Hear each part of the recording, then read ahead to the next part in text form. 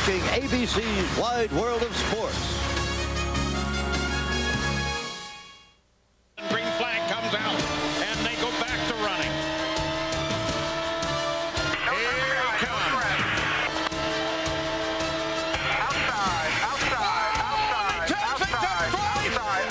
They keep it under control. Oh, that's unbelievable. Hello, everyone. I'm Jerry Punch, and welcome to the historic Milwaukee Mile. The incident you just saw in last Saturday night's IRL race at Nashville has to rank among the all-time best saves in open-wheel racing history. Two cars colliding at almost 200 miles per hour, and neither wrecked, but also neither won. And the anger and frustration in the post-race reignited the fuse on a feud that began right here on this very racetrack 4 years ago. Let's turn back the clock to the year 2000. The Toyota Atlantic event. The leaders, Buddy Rice in the yellow car, Dan Mullen in the blue car. A battle out of turns 3 and 4, then contact on the front straightaway, and Rice spins. Does this scenario sound familiar? Two very aggressive drivers going for the same piece of racetrack, neither willing to budge a single inch. And as expected afterwards, tempers flare. Not real smart, you know, we're already running 140 miles an hour, and he's deciding to bump wheels now again, so just pretty dumb move, I think, especially for 2 points leaders to be, for him to be trying to do that when we still have 20 laps to go. I mean, just reckless. 4 years ago, it began. Last week, it flared in rather spectacular fashion. And today, two drivers representing two of the power teams in open-wheel racing will square off once again for points and for pride. Folks, don't go away. This rivalry is red hot. Major sports rivalries are intense battles. Now a fierce new rivalry is heating up the Indy Racing League with the legacy of names like Andretti and Bobby Rahal. Two teams and 6 determined drivers. You gotta keep them separated. At the greatest spectacle in racing, Buddy Rice held off Tony Kanaan to score his first career victory. 2 races later at the Bull Ring in Richmond, Dan Weldon charged to the finish line ahead of Vitor Meira. The rivalry intensified the following week when Andretti Green raced across the line in 3rd behind the 1-2 photo finish of the Rahal Letterman drivers.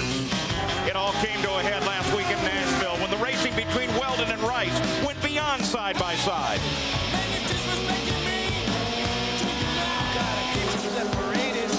Some people think that they have the line everywhere and they can drive wherever they feel. We're going to bring the heat to that whole group right now. Do I look like I honestly give a really about Buddy Rice? Come on. Between them, Meira and Rice dominated, leading 165 laps. But on the last lap, it was Tony Kanaan who took the checkered flag. Kanaan and Weldon now sit 1-2 atop the point standings, with Rice in 3rd. Today, in Milwaukee, the rivalry continues.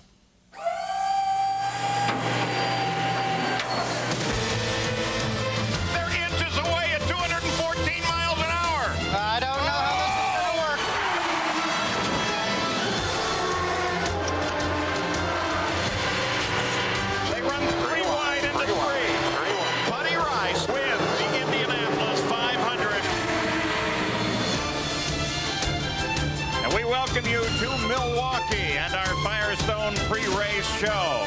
This is a town that loves to have a good time.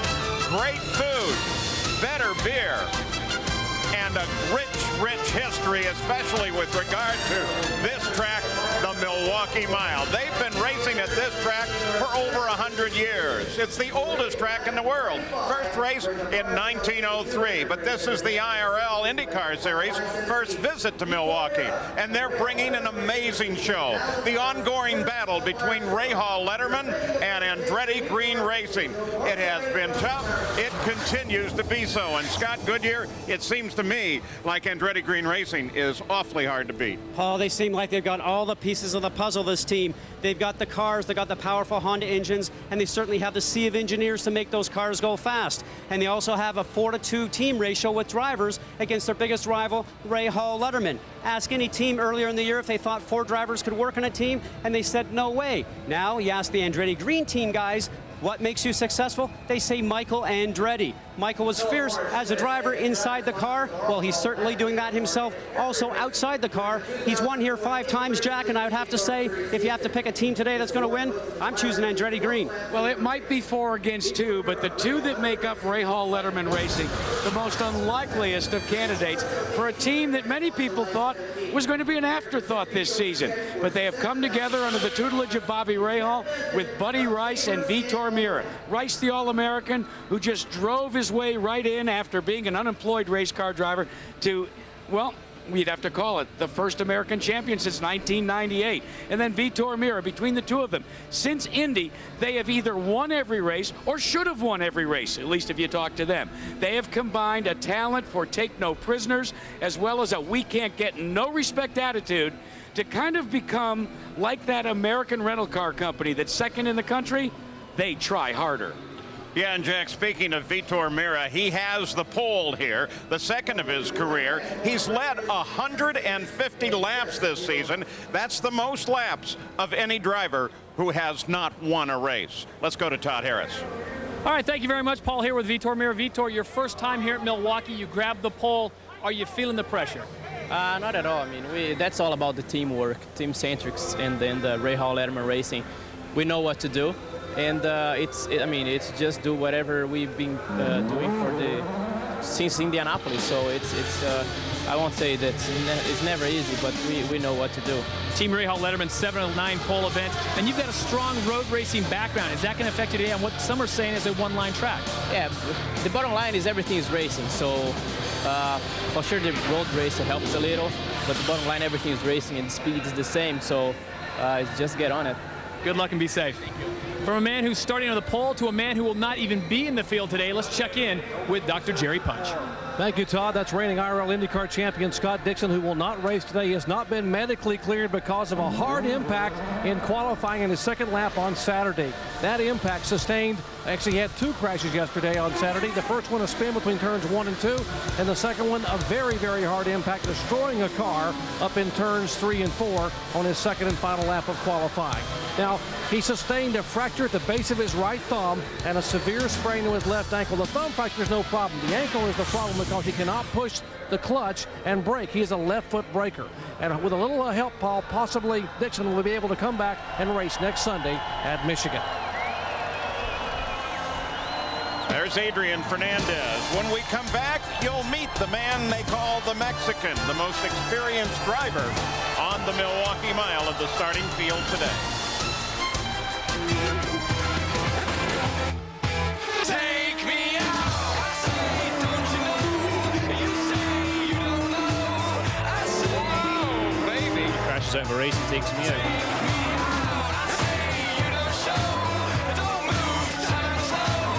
They feel they can drive wherever they want. We're going to bring the heat to that whole group right now.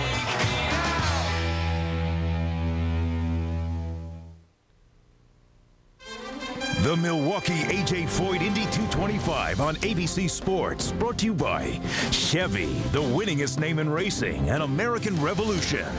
Target, expect more, pay less.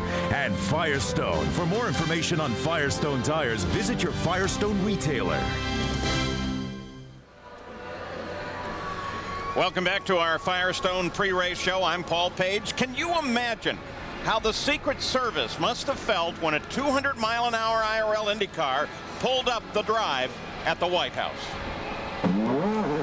Well, that's exactly what happened this last week as Buddy Rice and the entire crew of his Rahal Letterman team were honored by President Bush, the Indy 500 champion. But I'm not really sure whether or not he was going to end up with a ticket. Adrian Fernandez, by the way, was honored last fall by the president of Mexico, Vicente Fox. Now, when you meet the driver of that number 5 car, he will call you amigo, his friend, and he has many. Soy Adrián Fernández, el mexicano. He says, I am Adrian Fernandez, the Mexican. In the racing world, he is the Mexican. And in his country, he is Michael Jordan, Lance Armstrong, and Tiger Woods wrapped into one. Fernandez is a self-made man whose early racing ups and downs almost knocked him out of the sport. A starving artist of sorts who willed his career into existence. Every Christmas for so many years, I did not know what I was going to do the following year. For many, many years. Many, many years. Up to until I was 29, 30. Before that, it was year by year. Year by year, race by race, Adrian proved himself a capable driver and an innovative businessman, making his own sponsorship deals and creating his own opportunities, all the while adding skills to his arsenal and strengthening his resolve to succeed. Today, he is the most successful driver in Mexican history and an inspiration to his countrymen. When I wanted to drive, I never thought about the money. I never thought about the fame. I didn't want to become famous or millionaire or this or the other. I wanted to become a successful race car driver because I loved it. Now, as an owner and a driver, Adrian still has a full plate. But at age 41, he allows himself time to savor the fruits of his labor. His toys include a Ferrari, which he proudly prowls around the streets of Phoenix, and a Lear jet that gets him from race to race in style and a hurry. This is a Lear 31, and basically I fly it everywhere I go. I do like 300 hours a year. Makes my life more efficient, more balanced. Balancing time on the track and time on the links is no easy task, and Adrian sometimes forgets which is which. Seems like he's biting off more than he can chew. Throw in a couple hours to work on your short game and serve, and then quality time with friends at your favorite Scottsdale restaurant, and you're looking at one busy hombre.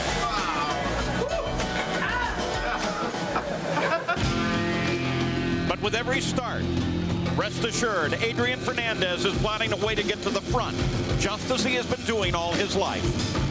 That's what I did all my life, is worrying about myself, what I do best. And that's work, do my best, and dedicate, and concentrate, and focus on what I really want to do. And at the end of the day, that gets results.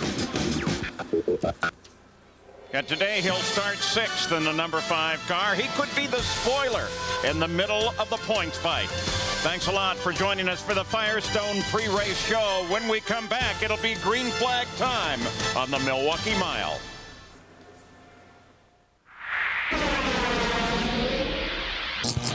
Vitor Meira, car number 17. Tony Canan, car number 11. Buddy Rice, car number 15. Sam Hornish Jr., car number 6. Helio Castro Neves, car number 3. Adrian Fernandez, car number 5. Dario Franchitti, car number 27. Thomas Schechter, car number 4. Jacques Lazier, car 20. Darren Manning, car number 10. Brian Herdak, number 7. Townsend Bell, car number 2. Felipe Giafone, car number 24. Ed Carpenter, car number 52. Alex Barron, car number 51. Dan Weldon, car number 26. Mark Taylor, car number 13. Tura Takagi, car number 12. AJ Foyt, car number 14. Scott Sharp, car number 8. Kosuke Matsuda, car number 55. Dan Weldon had qualified 16th for this race, but the 26 car will start in the back of the field. They had to change an engine, and that requires the move to the back. Paul, every time, as you mentioned, when it happens, drivers get a little nervous. He has to have a great race car to move forward, and he anticipates that he does. Remember, there's a different fuel strategy when you start at the back, and that might be what they do today to try to get front. Scott, let's not forget that a week ago, Vitor Meira had problems on starts, and when he's looking over to the side of his cockpit now, he doesn't see a teammate, he sees an opponent. Field is rolling toward the green flag on the Milwaukee Mile. Green flag. Meira takes a slight advantage over Canan as they go into 1. Rice slots into 3rd place. Then the Penske team. Safely through turns 1 and 2 on the backstretch. Look at how Canan makes the move. Whoa! And sweeps into the lead. Tony Canan will lead the first lap of the 225.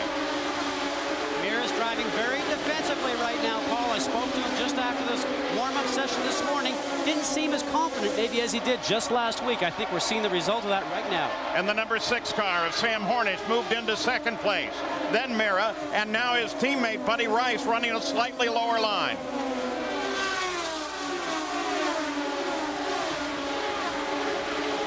Rice tries to move on Meira and gets gets away with it. It looked almost like Mira let him go. You were right, Jack. Well, and also Buddy Rice sees Tony Kanaan pulling away and says, I can't wait any longer for my teammate. Thomas Scheckter was up trying to worry Adrian Fernandez. Scheckter has a new spotter today. Pancho Carter no longer topside. Buddy Engblom will be calling the shots instead. First time since Phoenix that Tony Kanaan has led the first lap. And least we forget he won that race. Scheckter looks again to the inside. He may have him there. And Scheckter moves forward. That gives him 6th.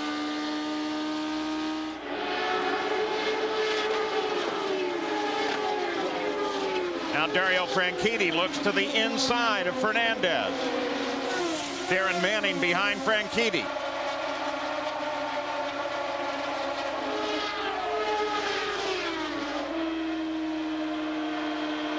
Look how high Fernandez rides there.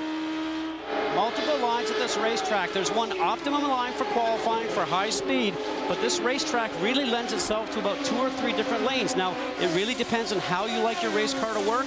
A lot of guys would like to run the low line, some guys high, but you have an opportunity here to maneuver your car around if it doesn't work very well for you. Let's keep you up to speed on what's happening to Dan Weldon. Started shotgun on the field. He's already moved up 4 spots, showing in the 17th spot.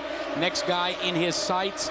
Yeah, well, there he is, the yellow and red Delphi car of Scott Sharp. Yeah, but that will get Weldon the Klein Tools car only as far as where he qualified to start with. So it has been costly. You're now 6 laps in, and he's just getting to where he should have started. Scott Sharp has had a terrible weekend after really doing the open test here, Scott, and doing very, very well.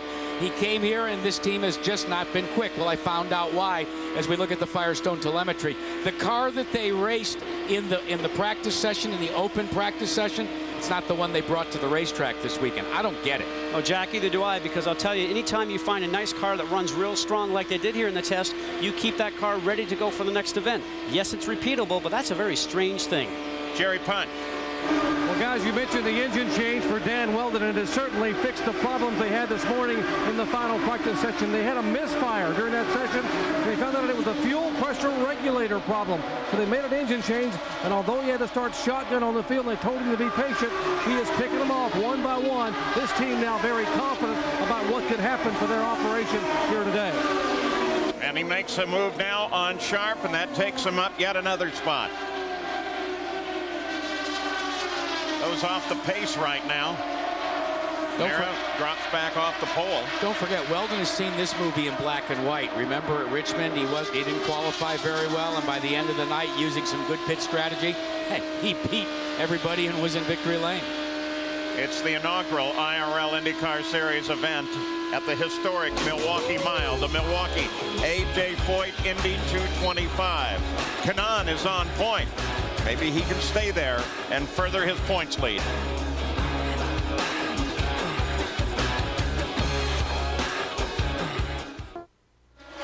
Well, when we left you, we were wondering about Tony Kanaan's ability to stay out front. And just a few laps ago, in fact, 1 lap ago, at this very point on the track, Sam Hornish got around Tony Kanaan. Now watch this. Nice clean move that was set up in turns 3 and 4. Paul got him going into turn 1.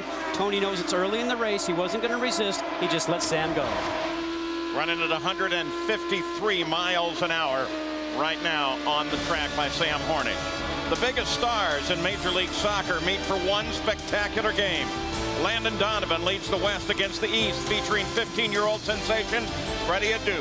The Sierra Mist MLS All-Star Game next Saturday live at 2:11 Pacific here on ABC Sports Championship Television. Well, we're just past now the halfway point in the IndyCar Series season. And this is how they've done in the past couple of years. And you see, Paul, 2003, 2004, Tony Kanaan, he has not forgotten the fact that in 2003 he led for the points for so very long, but he didn't win a lot of races, and that was why the win in Nashville a week ago and a win today is so very important to him and the Andretti Green Racing Team. From the fight for 3rd place, and it involves teammates. That's Mira, blue and white car number 17, moving to the inside. Looks like Buddy Rice Rice is sitting back now. There's Castor Neves, his 3 car. Just all getting around to Kage right now. What we're seeing right now, though, is that everybody's car is starting to change. The tire pressures come up, the tires start to get warm, the fuel is burning off. The key thing for drivers this weekend, I've heard from everybody I've spoken to, we have to have the car consistent. And that's the key word, consistent, for the full fuel run, which could be as many as 55 to 60 laps. The reason we were looking for Buddy Rice, he was up in this fight right behind Castor Neves until they all came up on Tora Takagi. One of the things that I'm noticing, fellas, is the way that they're passing. We saw that with Tony Kanaan and the pass by Sam Hornish Jr.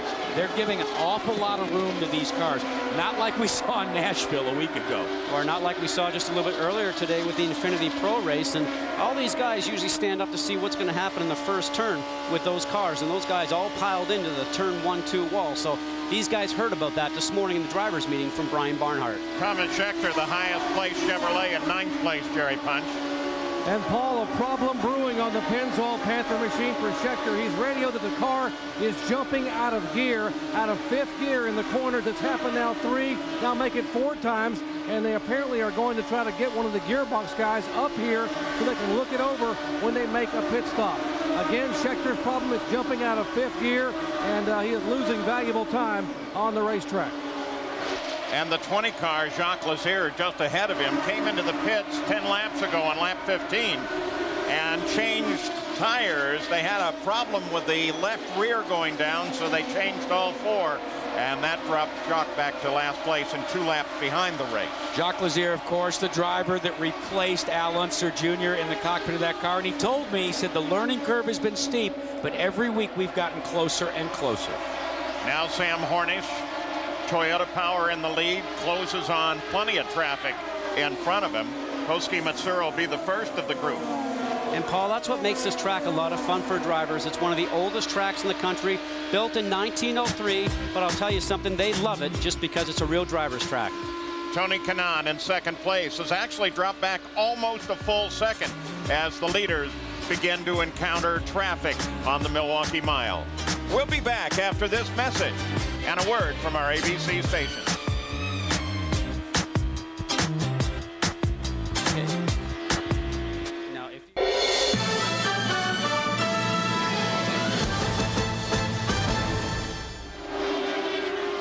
Don't forget, when the race is done here today, ESPN.com is where you can chat with the winner.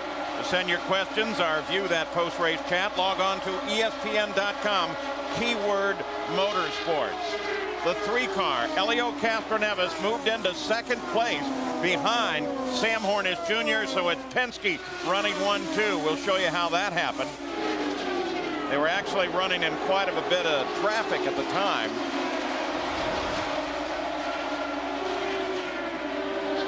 There he is, moving down on the inside of Mira.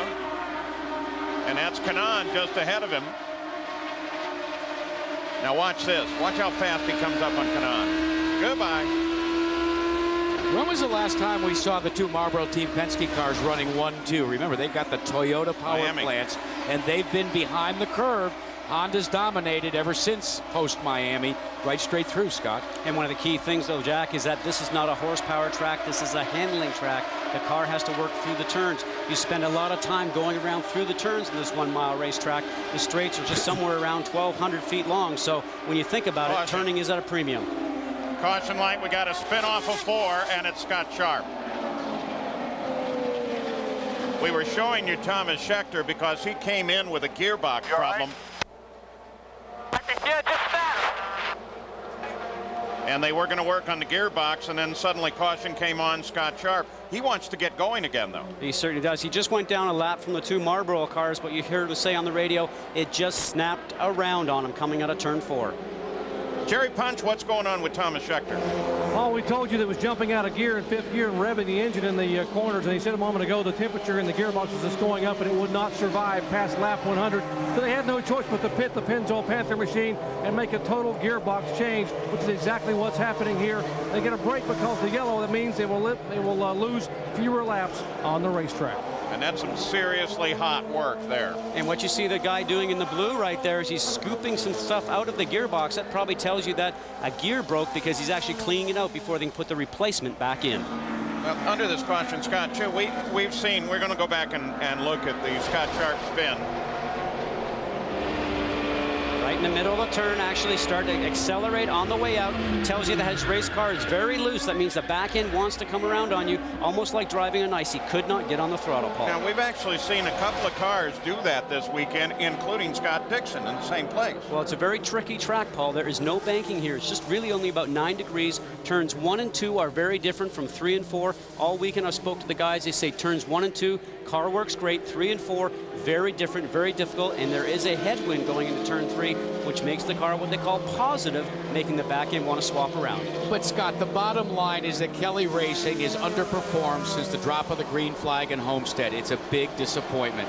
Looks like the pits are open, or about to open, and these will be the 2 cars that'll be coming down. And from the looks of the pits, most, if not all, of the field is going to come in. Mira, Rice, Matsura, they're all lined up, ready to head on to the pit road. One more turn ahead of that, and then it's going to be very busy. The longest moment in the race for a driver when they're in the pits. Let's go to Todd Harris. Coming in, guys, coming in. Well, they're talking about for Castroneves, absolutely no changes. They like the way the car's running. He'll come in, he'll get 4 new tires and fuel and send him back out.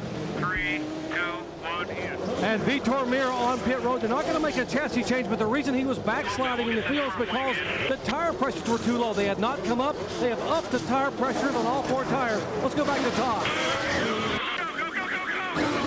Castroneves got in first and he got out first.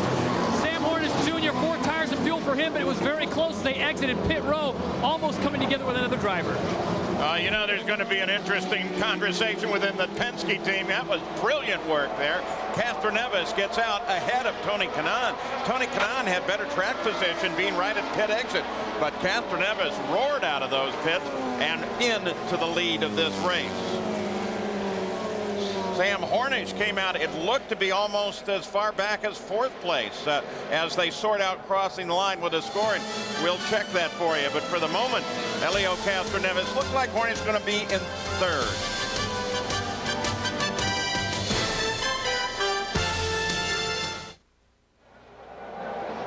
Welcome back to the Milwaukee Mile. A.J. Foyt the 4th. They were just getting ready to go back to green flag racing, and the green came out, and then he got himself in trouble at the race that is named to honor his grandfather. It's the Milwaukee A.J. Foyt Indy 225. I'm Paul Page, Scott Goodyear, Jack Arute up in the booth. Down on the pits, it's Todd Harris and Jerry Punch. And we're back under the caution flag again. They got maybe 12 seconds of green flag before this happened. You see here on the restart, the green car on your right-hand side is Foyt the 4th trying to get on the power, and sort of slides through there. Some great driving from him. Remember, after a pit stop, the tires are cold. You try to get on the power, and sometimes that back end can come around on you. Boy, Koski Matsura was just really lucky on that one. This is not the only incident that Anthony has had this weekend. And I spoke to him about this incident, and he said, you know something? Second lap of practice was just cold tires. I wasn't patient enough. Well, maybe that applies here as well.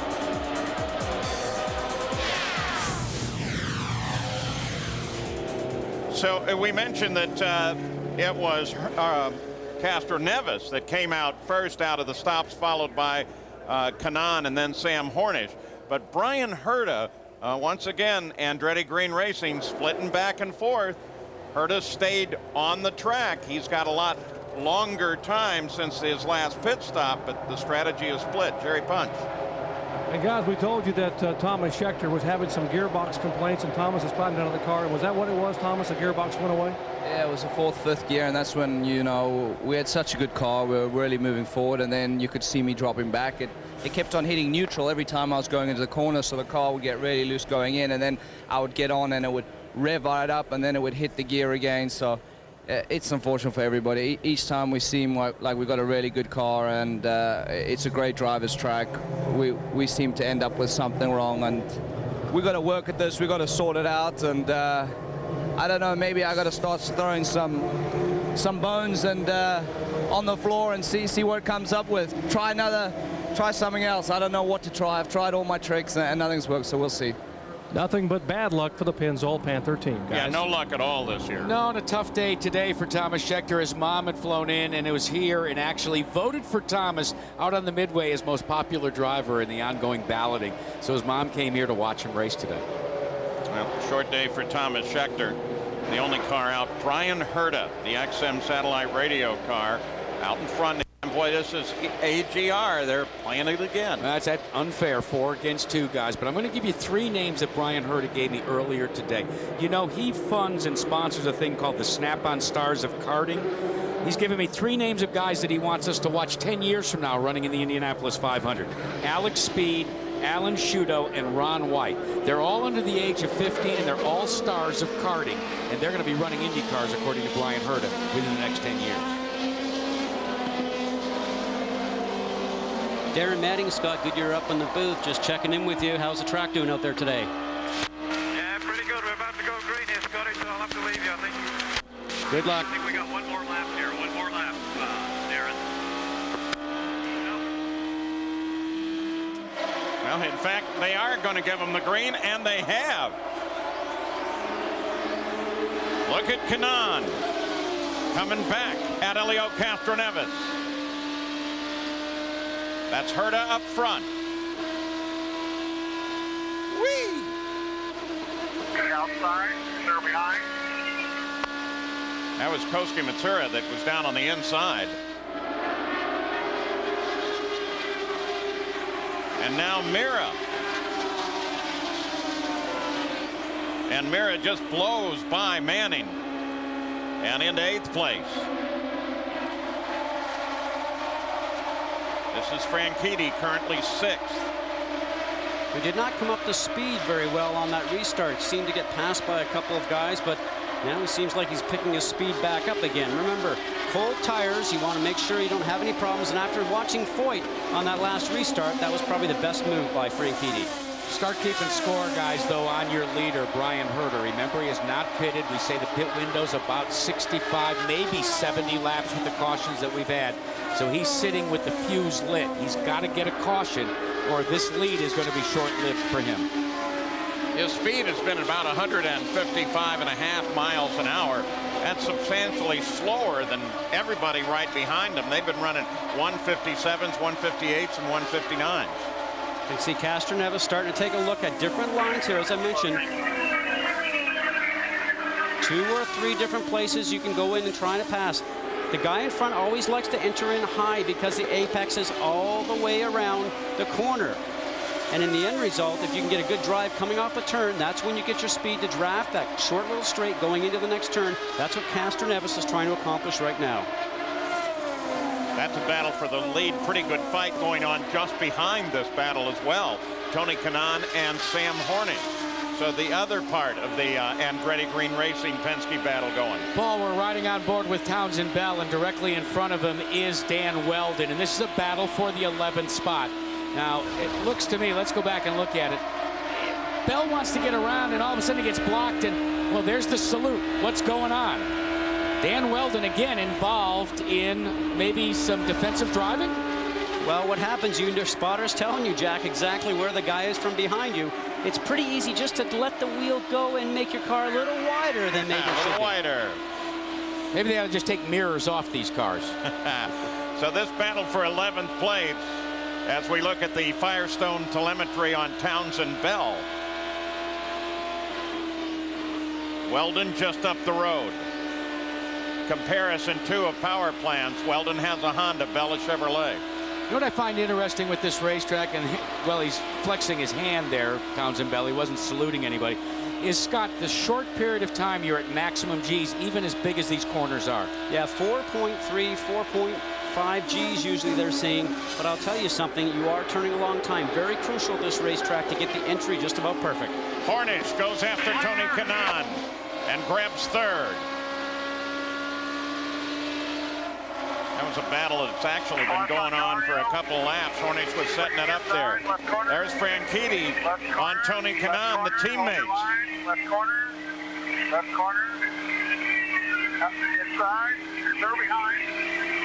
Inside. Is that neat? Inside. I love that shot. And so Franchitti takes over 4th place. It's Herta, Castroneves, Hornish Jr., Franchitti, and Kanaan. You would think that Herta is very close to having to make his first stop of this 225-mile race. Currently, he's the leader.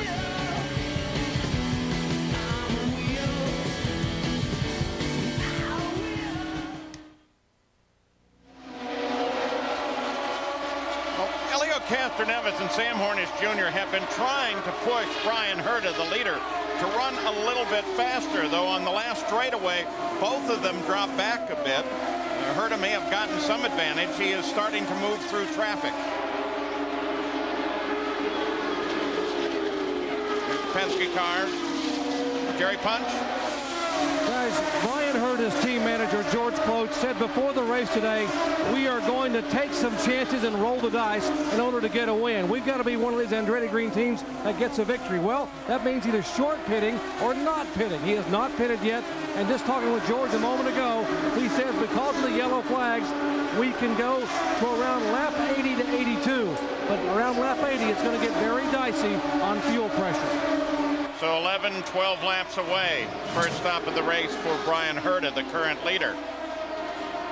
Remember, Brian Herta was a guy that was offered that Buddy Rice ride when first the injury happened to the guy that was going to drive for Kenny Brack, and he decided not to, and he didn't have the offer yet from Michael Andretti. That came after he turned down the replacement ride for Rahal Letterman Racing that Buddy Rice took. Well, but part of what figured him into this ride, see the 27, that red, white, and blue car back there, primarily blue? Well, he replaced Dario Franchitti after he was in a motorcycle accident a year ago and won at Kansas City. Now there's the guy, Franchitti. Dario Franchitti right now, as bad as Brian Herta needs to win a race, I would dare say that Dario Franchitti needs to win one even more so for Andretti Green. You know, out of all the guys that start here today, there's 10 that have not started an IndyCar race here at Milwaukee. Well, Franchitti has started 6 times with the best finish of 4th. I got to believe, starting here many times myself, patience plays off and gives you a lot of time to understand what you have to do with your race car and make the changes on it so it's good for a full stop. I would say without a doubt all the patience are going to pay off for this guy here today. Well, and he's got his lucky charm with him this weekend because his lovely wife Ashley Judd has flown back from her movie location, and you know, he told us down in Texas that he tried out a special helicopter down there, and he said, I'm going to need to win a lot of races and the championship if I want to put a down payment on that super fast helicopter he likes. Well, he needs that. He flies his helicopter at a lot of close-in races, but now, you know, be able to get over the Rockies and go to Fontana or something like that, you're going to need some helicopter.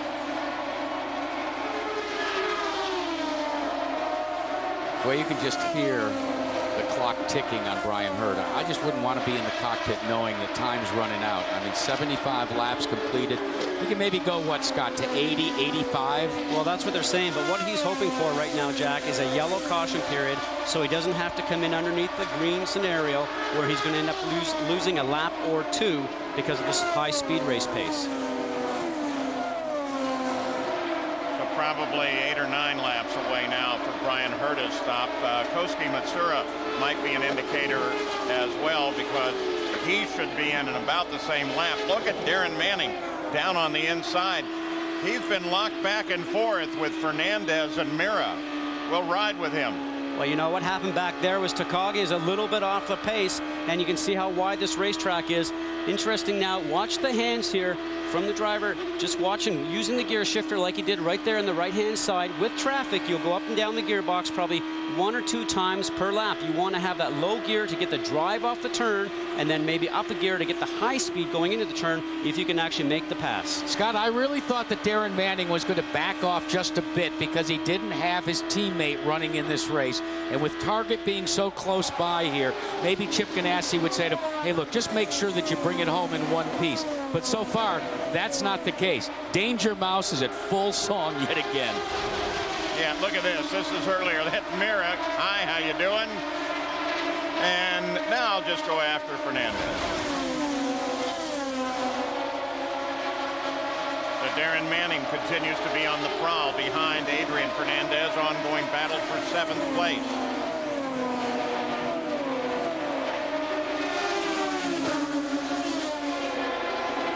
Looks to the inside again, then drifts back. Vitor Mira is just back at this battle. There you get a glimpse of him. The pole sitter currently runs in 9th place.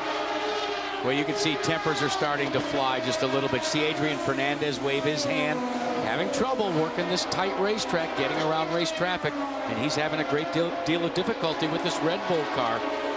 Gets by him now in turn 1, and hey, you know, you wish you could do more than just shake your fist at your fellow driver when you're held up like that. What he's doing down the front stretch is you always wave your fist at the starter just to give him a little notification, hoping he will put the blue flag out to the car that you're trying to pass. They're laid out now for Brian Herta. He should be stopping next time around.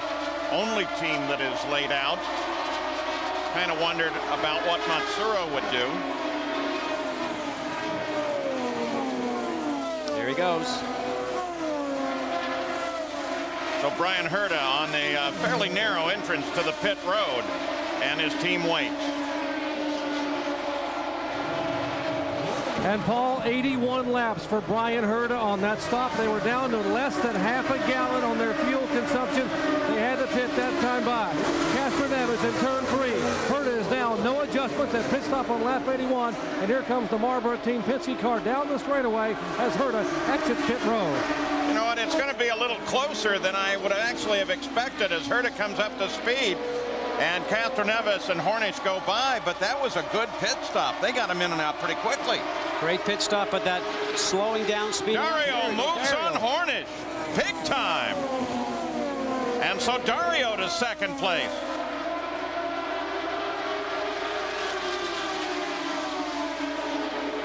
Tora Takagi again a factor in this 12 car. Tora has just not been on his game since his accident in Motegi, Japan earlier this year. Buddy Rice now closes on Hornish, the 15 car, the Indy champion. I think Rice senses there's some blood in the water. He's been following Sam Hornish Jr. long enough, and it looks to me, Scott, as if Hornish has got a bit of a push, and Rice says, well, that'll be an opportunity for me maybe to get that spot. So Helio Castroneves is now leading the 6th time this year. We'll be back after this message and a word from our ABC station.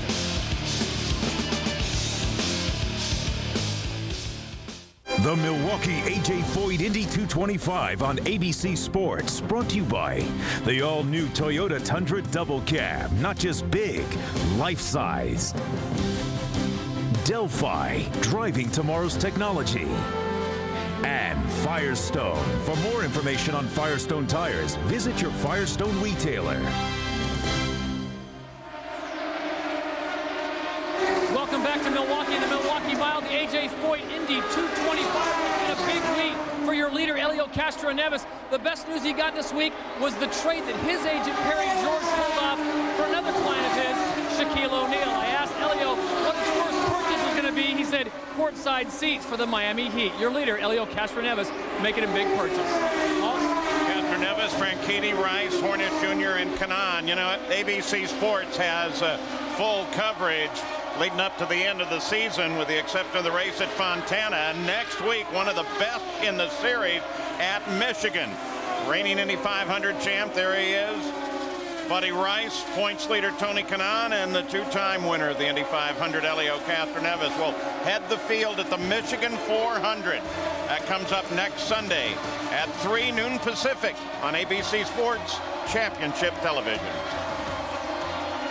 Paul, 96th lap just went by with Castroneves leading, and because this is the 96th race IRL event that Firestone has been involved with, he gets a check for leading the 96th lap of $10,000. As good as that is, Scott, right now, what Helio Castroneves wants to do is convert that, add a couple of zeros. He wants a win. Hard to believe that this 2-time winner of the Indy 500 has not won at all in 2004. It's been some time in 2003. You know, Jack, it was interesting this morning because after the drivers' meeting, when I was talking to him, he went over there and he started to look at this beautiful glass trophy that he'll get awarded if he wins today. Then he put his hands on it and he started to rub it. And I said, aren't you superstitious? And he said, oh, man, I like this trophy. I want this trophy. He might just get it today.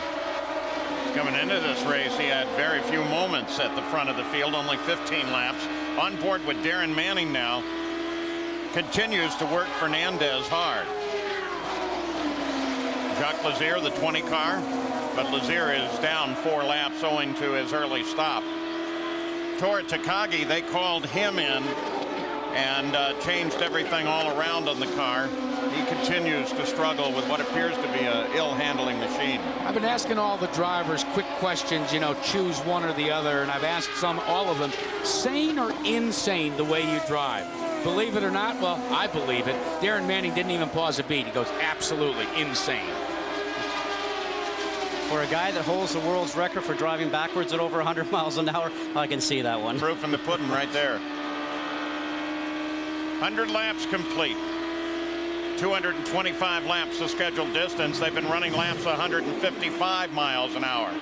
There's the guy that we nicknamed the Danger Mouse. Well, they actually used to have Danger Mouse, the logo from the cartoon, actually embroidered on his driving suit. And then, well, Chip Ganassi didn't think that that was apropos. Back and forth. Battle for 6th. And here you see the difference in the lines with Fernandez taking the high line, trying to go into the turn, trying to clip off that apex, and Manning working lower on the low side of the racetrack. Now in turns 3 and 4, it is a little bit rougher down there on the lower side, but that new blacktop, they say, might give you a little bit more grip, a little bit more advantage going around the turn. But here you have to wait for the driver ahead to make a mistake and then pounce on him. Show you how powerful, speaking of Ganassi, that Ganassi is. He can change your name for you. When Montoya came to race for the Ganassi team, there's Taylor in the pits right now, the 13 car owned by Greg Ray. He decreed that it would be Juan Montoya, not Juan Pablo Montoya, and that was the way it was. Here we've been watching Manning gets a better drive off of turns 3 and 4, the turns that we're headed to right now. Remember, only 9-degree banking here at this racetrack versus the 15, 18, 24 we see in these big high bank tracks. He gets a bit better drive coming off of 3 and 4, but cannot get the pass done getting down into turn 1. But you know what, Scott? He's not afraid to go right down to that yellow line, and that's more than just a line, as you and I discovered this morning. That's a ripple strip. You put that left front tire onto that ripple strip, you're in a whole heap of trouble. Here we go again. Manning gets down on the inside of Fernandez, and he's got him. So Manning picks up 6th.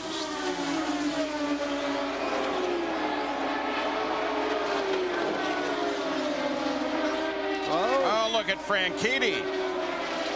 Now remember, Franchitti just grabs the lead in traffic. Whoa, boy. Yeah, and the reason that happened is Mark Taylor just came out of the pits from having service work done, and Castroneves gets pushed high into the marbles, all that tire rubber that's on the high line. Better thing for him to do is to get out of it and regain speed later. Got a view of the currently 4th place Hornet. We may be getting a report from observers on the track that there may be a problem with Castroneves' motor.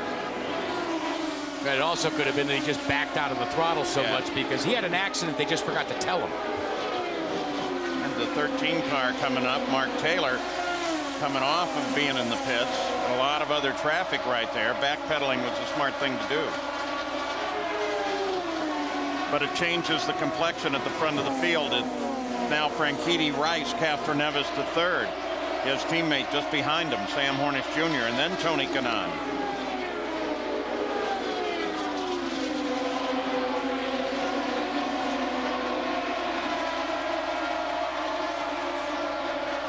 There's your interval. It goes from 3rd place back to 4th. That's Hornish. Back up at the front. Now Buddy Rice is beginning to work on Franchitti. Outside clear. This is for the lead, and there's traffic just ahead of them. And once again, you remember when we started, we talked about Andretti Green Racing, AGR versus Ray Hall Letterman. There's that battle for you. Yeah, but Buddy Rice right now is saying, yeah, but it's blue and white. It's not red and white. It's Franchitti, not Weldon. Let me put my nose down on the inside and see if I can scare him. Franchitti, I don't think so. I don't think you can intimidate him. You aren't going to intimidate Buddy Rice. Well, that's for sure. Foyt is ahead of this whole pack, so he's backing him up. So he's Little word to Buddy Rice about what the traffic is ahead of him and why. And one of those cars that's the traffic ahead of him is the red and white Jim Beam Flying Tools car of Dan Weldon. So when he looks in the mirrors, you can rest assured that he'll let his teammate go through. Cautions come out. And we're waiting for the report. No indication of an accident. Sounds like debris, and the guy that lucked out on that was Weldon, because he was just about ready to be lapped and be put down on 1 lap at race pace. So he's a lucky guy today. And it's an absolutely perfect time for pit stops for all of the field. With all due respect, Scott, I think Buddy Rice is a lucky guy too, because he didn't have to get around Weldon again. It's going to be confrontational. I can't wait to see it. So as soon as they get Johnny Rutherford and the pace car out on the track and the field gathered up, they'll open the pits. And as we look up and down, with the exception of perhaps Takagi and Felipe Giafone, it looks like everyone else is probably ready to come in. See the flag being waved up there at the pit entrance. That, of course, tells you the pits are still closed. But now as they cross the line in the Chevrolet Pace truck, they're beginning to get the field in tow. And, of course, they tell the field on the radio right now, and of course in every driver's meeting, close up just as fast as you can so we can get into the pits quickly. The only car that I don't think you will see, Paul, come onto pit road will be Brian Hurd. He is out of sequence. Most likely, if I was his crew chief or a strategist right now, I'd say, let's stay out of sequence. Let's get our lap back as soon as possible and get back in the hunt. Takagi moving very slowly. He was in the pits a short while ago. He's been off the pace for quite some time. The race pace has been around 155, 158 miles an hour, and he was doing laps of 130 to 135. Yeah, my notes show him is in just 17 laps ago. Now, we saw a little smoke coming out of the airbox there when he's sitting stationary, so it tells you maybe something with an engine. Jerry Punch. Guys, regular pit stops under the yellow. Dario Franchitti said, don't change a thing. I love the car. It's perfect. Just fill it up with fuel and slap 4 fresh Firestones on. Now, down in Buddy Rice's pit, Buddy's had a problem with a bit of a push in the car, and once the fuel burns off, it gets better and better. Let's check in with Todd. Well, Doc pushes. That's definitely the situation down here. Sam Hornish was complaining that he was fighting a push. Both Penske drivers came in. Helio Castroneves took on the 4 tires, a little right wing, a little front wing, excuse me, and the same for Sam Hornish, front wing for both drivers. But despite all that, it's Franchitti that came out leading the pack, followed by the 2 Penske cars. And here's one of the reasons why I believe, Paul, Hornish and Castroneves are pitted right up there towards pit exit along with Tony Kanaan. Why? Because your pit positions are based upon the way you finished in the last race. That crash by Buddy Rice late in the race in Nashville has put him almost directly across the start-finish line, way, way back. This time it was Hornish that got out ahead of his teammate Helio Castroneves, but they both came out behind Dario Franchitti. 115 laps into the race, the yellow came out because Tora Takagi had a problem with his machine.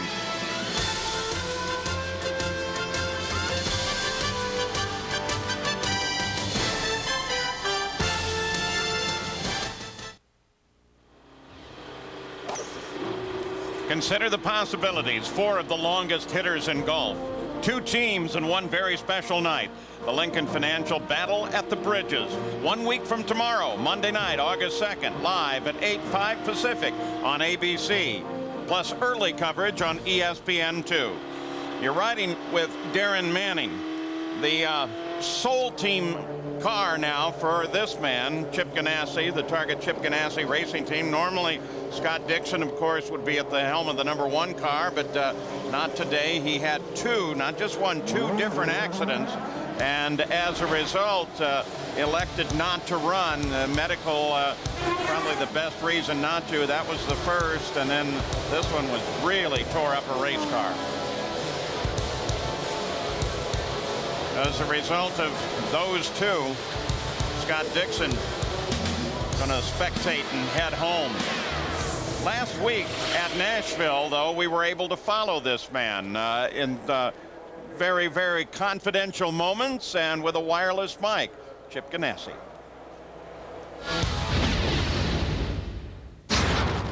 All right, you guys ready for tonight? Yes, we are. Nothing fancy on the pit stops now. Nothing fancy. Nice and easy, right?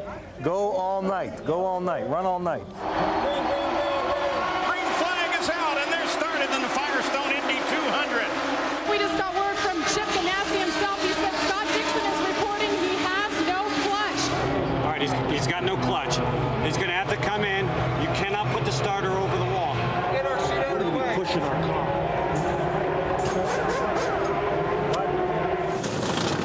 All right, Scott, we still got a shot at this thing. I mean, it's going to take some luck on our part, but we can still do it. You got to stop when you can, even if you go down a lap or two, and hope that you get enough. If you stay out, you will. Yeah, 10-4 interferes from here. Anybody who gets up high drops to the back and doesn't recover. All right, no time. No tires. Up one turn, front wing, no tires. Well, guys, we heard Chip Ganassi decided to take a big gamble there with Scott Dixon. They didn't change any tires on that last stop. So you didn't change them, huh? No. Making us all sweat. We're racing, man. We're here to race. You'll be fine. All right. Outside. They keep it under control. Oh, that's unbelievable. Rice is out. Just hit Kanan. Rice is in trouble. You can go right around him. He's slow. And Tony Kanan keeps him back, finishes ahead. Nice job. Nice job. That was good, man. Cheers, buddy. Hey, man, great job. This is the first year that Chip Ganassi is actually calling the strategy for Scott Dixon, and Scott Dixon reminds him of it all the time. They just came back to green flag racing there on the backstretch after the restart. Franchitti led them off. And you ride with Manning. Manning currently sits in 6th place. There is Franchitti, the blue and white car, followed by the 2 Penske cars. The 6 of Sam Hornish, the 3 of Helio Castroneves, then Buddy Rice and Tony Kanan. There's Rice. 11 is Kanan. Current points leader in the IRL IndyCar Series.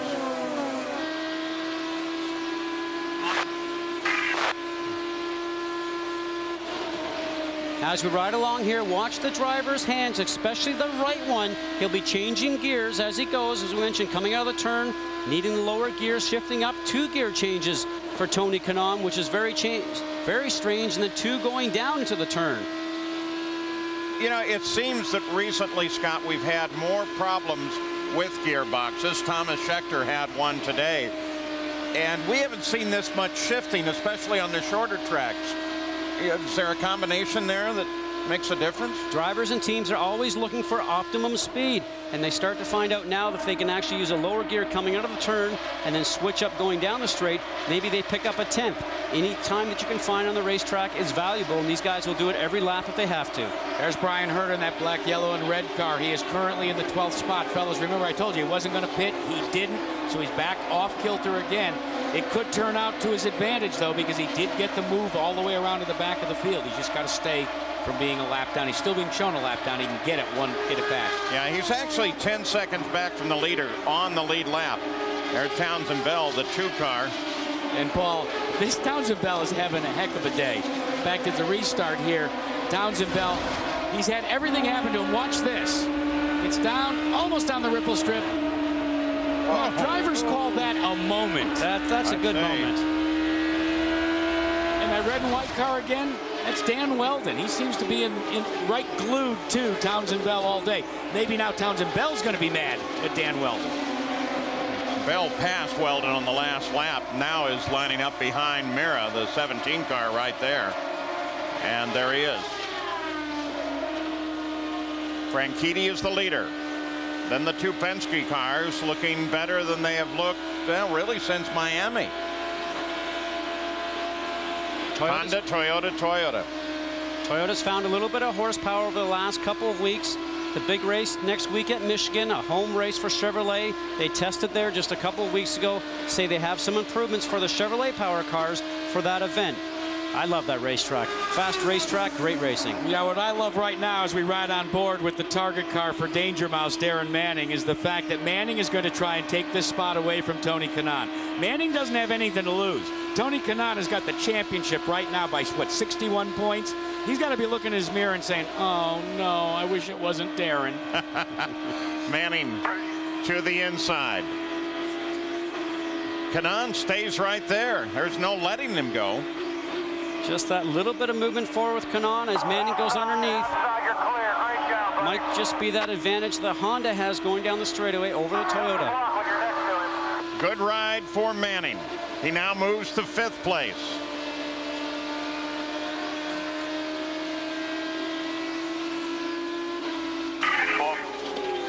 Mike Hull told me, the team manager for Target Chip Ganassi told me early in the week, Scott, that they did a breakdown of the speeds, the trap speeds around this racetrack. And for Scott Dixon and Darren Manning, going out of turn 2, they were 4 to 6 miles an hour faster than the Honda cars. But by the time they got to turn 3, they were 2 miles an hour slower. I think that tells you the difference in terms of horsepower and straight line speed between the two engine makes. We've talked about it many times this year. Last year, it was all Toyota with Penske and also with Ganassi. This year, it seems to be all Honda with either Ray Hall Letterman or else Andretti Green Racing. Average speed of the race just over 130 miles an hour. We could use him to help us on the mileage if you could follow him right behind him. Some good information from the pits to Manning. Get up behind Rice. They're talking about fuel mileage. What he wants to do is get him up in the draft of Rice's car so his engine doesn't have to work as hard, save some fuel mileage, and stretch that fuel window maybe just a couple more laps. At the 136th lap right now as you ride with the 10 Target Chip Ganassi car of Manning. The 8 car is Scott Sharp, and he is about to be overhauled by Dario Franchitti, the leader of the race. Sharp is currently 3 laps behind the race, running down in 17th place.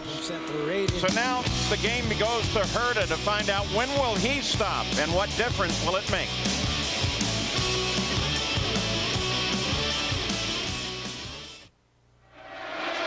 The problem always for a leader on a mile circuit like the Milwaukee Mile is traffic.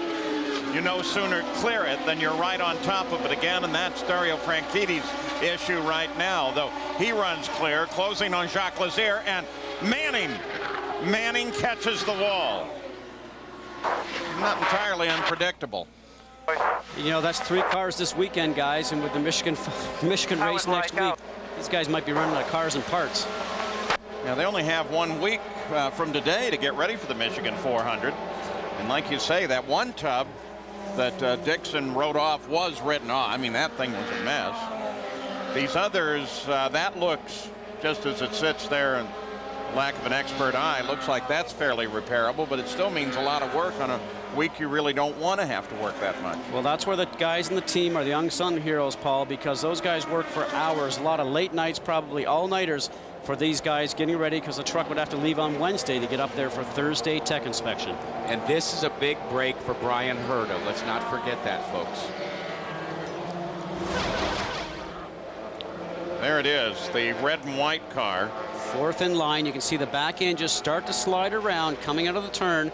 The car is definitely loose. When we talk about that, that's when the back end wants to swap ends, and certainly that's what happens.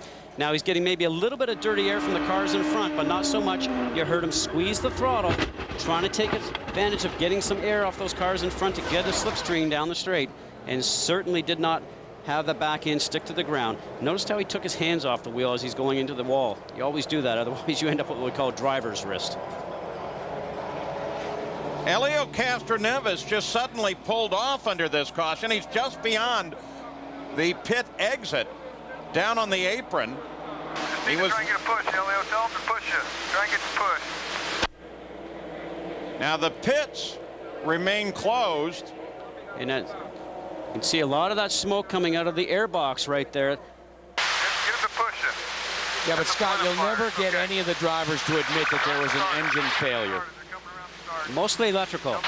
Yeah, they'll always say, well, we had an electrical failure. I said to Al Unser Sr. one time when he said that his Chevrolet expired due to electrical failure, I said, when did the electrics go out, Al, before or after the rod went through the side of the block? That was in your book. I read that story in your book.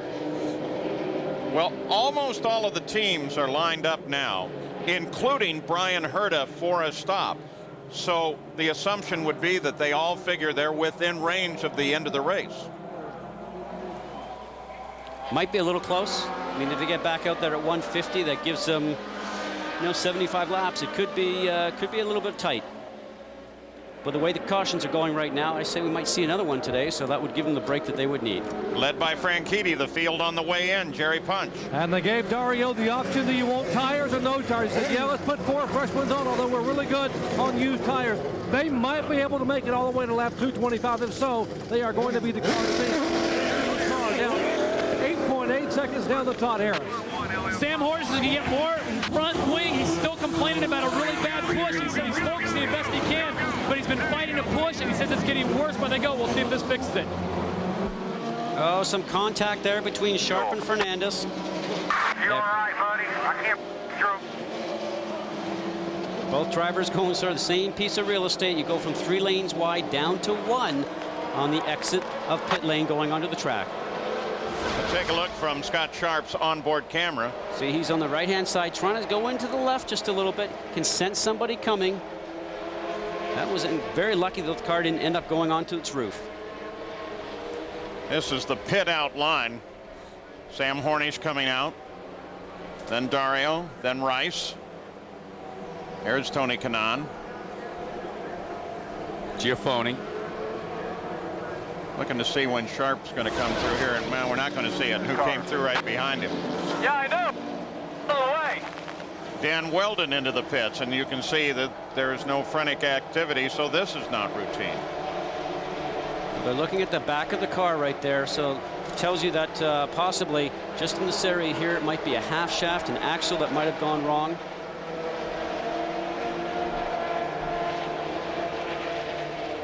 Does that right half shaft look like it's down? Yeah, I would certainly say so. You see in that area right there, something's gone on. And that's the upper arm, and then you can see actually the drive shaft going just through here. So, you know, it looks all solid, but we just don't know what's out the ends, Paul. So in a game of pit strategy in this 225-mile race, they bring Darren Manning's car back to the pits, the 3rd broken car of the weekend for Target Chip Ganassi Racing. And Sam Hornish is listed as the leader. We'll be back after this message and a word from our ABC stations.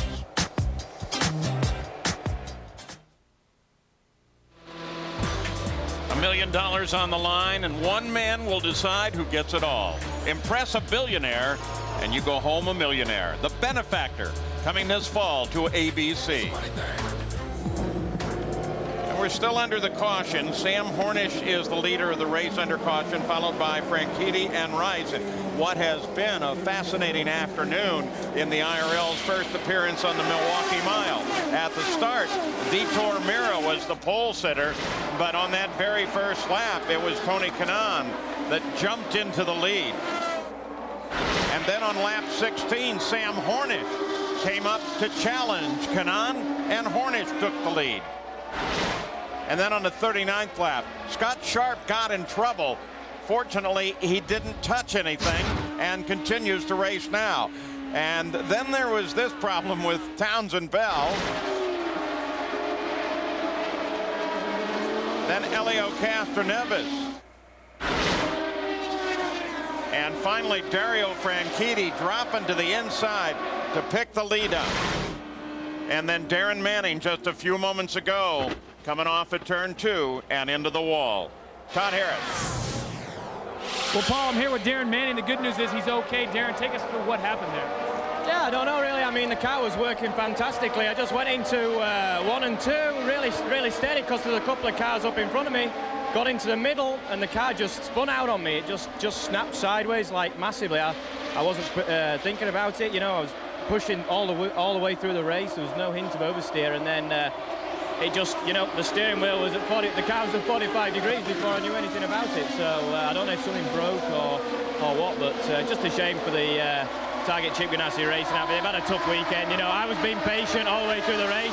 I was obviously faster than quite a lot of the other guys out there, but you know, was able to pass, and just a shame to finish this way. We're glad you're okay. We'll see you in Michigan. Let's send it over to Jerry Punch. Guys, and Danny Weldon has climbed out of his Jim Beam Klein Tools machine, has talked to crew members, Tony Cotman and others. And Danny, you came from the back of the pack to the top 10 like a rocket, and now you're out of it. What happened? I think we just lost a half shaft, but you know, the Klein Tools Jim Beam car was good. It was disappointing to qualify so bad, but you know, I just hope Dario can win. He looks very strong. All right, Danny Weldon, second in the points, having to exit here about to pass the halfway. Yeah, but if you saw on that points chart with Weldon out of the race, that's going to give Rice an advantage in that battle. Obviously, we are back to green flag racing. It's Sam Hornish trying to catch Dario Franchitti. 158 laps in this race right now. Helio Castroneves did get the car restarted, in fact, almost immediately, and is running. He is at the end of the lead lap in 10th position. And as we saw, Sam Hornish Jr. right there, this is a bit of a home race for him. His mom, Jo Ellen, is from Milwaukee, was born here, and his mom and dad's first date, well, it was at the Milwaukee Mile. Is mom like mom and dad? Yes. In the United States, Canadian for mom and dad.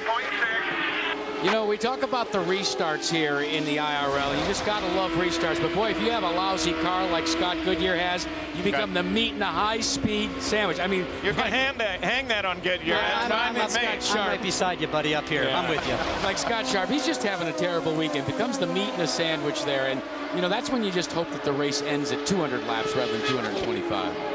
Hornish with Buddy Rice working on him.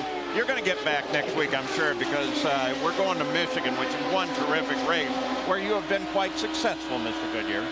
Great racetrack up there, like I was mentioning earlier. It's fast. All the drivers love it, but no room for error up there, guys. Looking back from Townsend Bell, that's Mira, the pole sitter, and someone from whom we've expected more today. I wonder what's going on there. Well, he said he was pleased with his car, but it wasn't as strong as his teammates, Thomas Scheckter, who unfortunately had that gearbox problem that fell out. But right now, I think that those guys have the mindset they just want to finish. Remember last week, he did a great race, finished 5th, and he's in 5th right now. So Panther just needs to have some finishes underneath their belt. They've not had a very good year so date. And what about Mira? Here he turns a blistering pace to take the pole and drops back almost immediately. Mira himself, I spoke to him, and he didn't seem as confident as he did last week. And I'd have to say that he knew that maybe it wasn't exactly what he wanted. And so then he has to go out there and just see what he has. And I didn't think he has the car today to do it. Bell and Mira. Chevrolet and Honda battle for 5th. Interesting to say when you talk about Honda and Toyota and Chevrolet, Toyota cars are so fast, like Chip Ganassi's and Scott Dixon's, especially when they unloaded off the trailer here for Friday. That horsepower advantage that Honda seems to have enjoyed so far this year has been gone. The handling has been more of a preface for all the cars here. But next week will be very interesting. That high speed we talked about, Michigan International Speedway, 215, 20 miles an hour average all day long. When you watch these cars, guys, you see them bouncing around a little bit. It is a rough racetrack. It's a short racetrack. It's at a fairgrounds. But you talk to every driver, Scott, and they all say, boy, we sure love running this place. I said, well, why compared to a place like Richmond? They said, because this place has got some straightaways and long, sweeping corners. They said, we really enjoy the ambiance and also the racetrack. Dario Franchitti enjoying it very well in the ARCA X blue and white car. But they said, we might change our opinion if we had to do it every weekend. Yeah, Franchitti has now moved. They just told him he was 3 seconds ahead. He's really 2.5 seconds ahead of Sam Hornish, but who's counting the tenths? Sherry Punch? And the reason that's happened, Paul, as you just saw a moment ago, Kyle Moyer, the team manager, along with Michael Andretti, they have told, as you look at Michael on the right side of your screen, they have told Dario Franchitti, you are burning too much fuel. We have to be very careful. We can make it home, and we'll all celebrate in victory lane if, and the big if is, you can save a little more fuel. That time by a moment ago, Kyle Moyer said, that's more like it. Back the pace down. And now Dario has to keep this pace in order to make it all the way to the checkered flag. 168 laps, 225 the distance. We're going to have another caution before the end of this race, I predict it. You predict that? Yeah. Actually, the teams, I think you showed it to us a couple of weeks ago, Jack, keep charts, trying to figure out when, at least be able to predict with some uncertainty when the pit stops can occur under yellow. Now, we said that Scott Sharp was having a bad day. This guy here in the Red Bull number 51, Alex Barron, having a remarkably good day. This is a team that's had more than their share of problems this year, and I know Alex Barron, for one, is really looking forward to Michigan next week because he did that semi-spin and win last year to take the victory. Incredible that anytime you spin that track like Michigan, you can continue on, let alone win. Your lucky day. Somebody was saying it was your day. You know, it seems that spinning and not touching anything has become almost a mark of the IRL driver. I mean, they're really skillful at getting the car stopped and keeping it going. We saw Scott Sharp do that today. Barron is the second Chevrolet driver in a row right now because Bell is in 5th. Barron is now 7th. Dario Franchitti with the target fastest lap in the race, the only car over 160 miles an hour at 160.2. We said how Dario Franchitti has his actress wife Ashley Judd here. Well, it's Jennifer Lopez's birthday today, so I asked all the drivers, J-Lo or Brittany, and I'm hoping that Ashley isn't listening because very quickly her husband said, oh, Brittany, without question. Oh, nice work, Dario. Yeah, nice work. Talking about those charts and possible projections, looking at the one that Andretti Green Racing put together before the weekend started and using data, of course, not from the IRL. Look how fast he closes.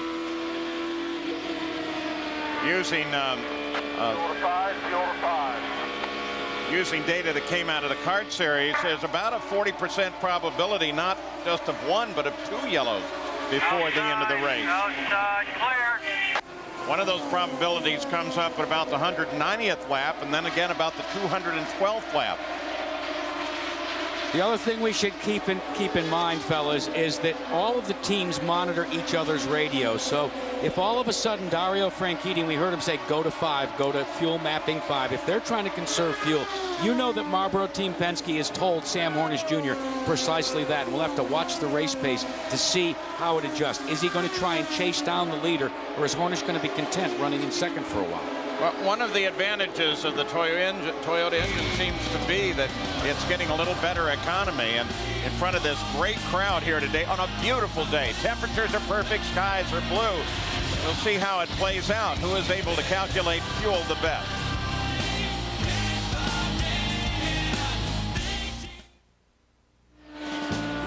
Tuesdays this fall on ABC. Rodney's an everyday guy running down his dreams. Luckily for him, his family is willing to go along for the ride. Rodney Carradine is Rodney, a new comedy. Tuesdays this fall on ABC.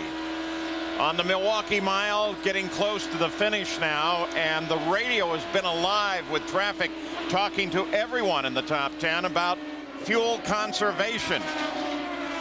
Now this guy had an interesting moment just a second ago. This is Townsend Bell.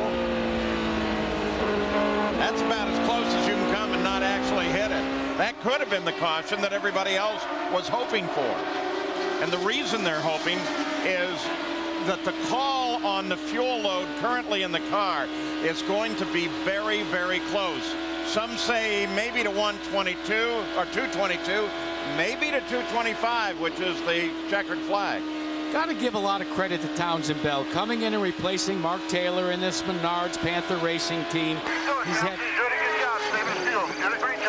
and I was going to say, not only saving fuel, he's been doing a great job with this car. Certainly they're performing better, and you know, he's had more than his share of problems with a fire bottle going off, almost hitting a track worker, now almost hitting the wall. This is a guy that just, he's like Mr. Magoo. It all seems to happen behind him.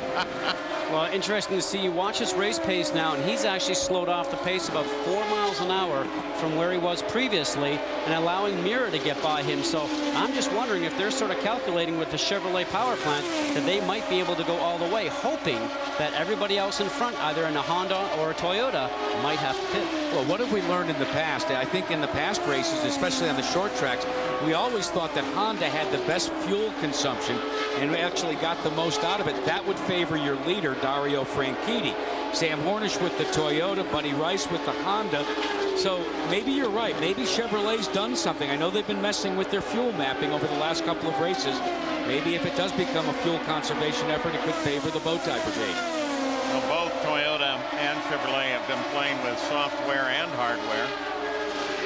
So most of them are really looking more forward to what they can do for the high speeds of Michigan. But fuel economy and how long you can make each stint is really part of the game here, and played very well by these teams. Jerry Punch? And Paul, a lot of these teams are just trying to calculate their fuel to make it to lap 225 in a checkered flag, but not so in the Buddy Rice camp. Here's what they want to do. They want to conserve extra fuel right now. They've calculated what they need to conserve in the next 20 or 25 laps. So with about 7 or 8 laps to go, they can go full fuel and come and try to run those guys down that are trying to temper their fuel mileage in the last 4 or 5. Save extra now and then light the fires with about 8 laps to go. Wow, they think they can do that. Paul, let's not forget, I told you at the top of the show, this is a team that mixes I can't get no respect with let's take no prisoners. They're willing to not only think outside the box, they're not afraid to blow the box up. Franchitti, Hornish Jr., and Rice. There goes Hornish. Rice come into your view there at the bottom. Franchitti is 2.7 seconds ahead of Sam Hornish, and Helio Castroneves is now 75 laps since his last stop, and the Penske team puts him on the pit road. Todd Harris. Well, fellas, they said they were going to try to go as far as they can. The hope for the Castroneves camp was going to be there was a yellow flag that was going to come out. They thought Townsend Bell might have provided it when he came up on that wall and didn't touch it. They're just giving him 4 tires, top his fuel off, and they're going to hope for their very best. And meanwhile, Townsend Bell's people tell me he is done coming in. They are going to make a run for it. No more fuel stop for Townsend Bell. That's what it looked like. That's what we thought.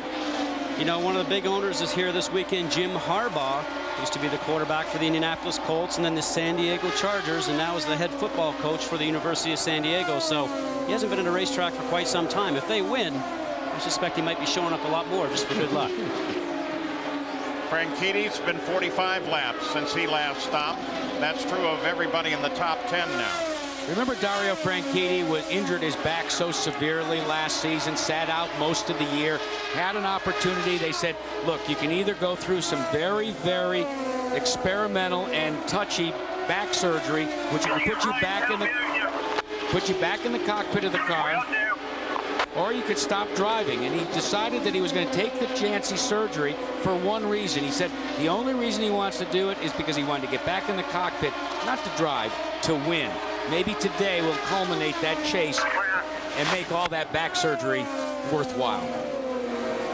And Jack, there was never any question when I talked to his wife Ashley and Dario during one of the delays in Indianapolis. Ashley spoke up before Dario could answer and said he never even hesitated. He said, when you said you can race, it's going to be risky, but you can race if we fix this back. Otherwise, you have to walk away. He said, no question, fix my back. I want to win, and I want to win again soon. And that's the man, the 27 car, the ARCA X machine out of Andretti Green Racing, Dario Franchitti. Currently in the lead here. 196 laps are now complete. They're working 197. They're scheduled 225. And the question is, Rice and Townsend Bell, they say they're going all the way. But can they? And can the rest of the field? We'll be back.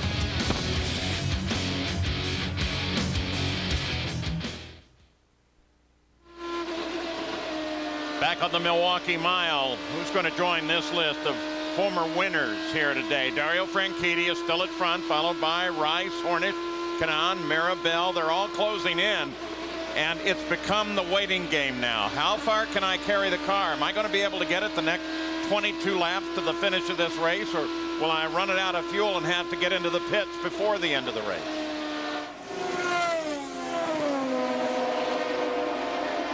The pace, obviously, because they're being very careful, has slowed. They're running laps right now at about 149 for the leader, but Franchitti ran that in traffic.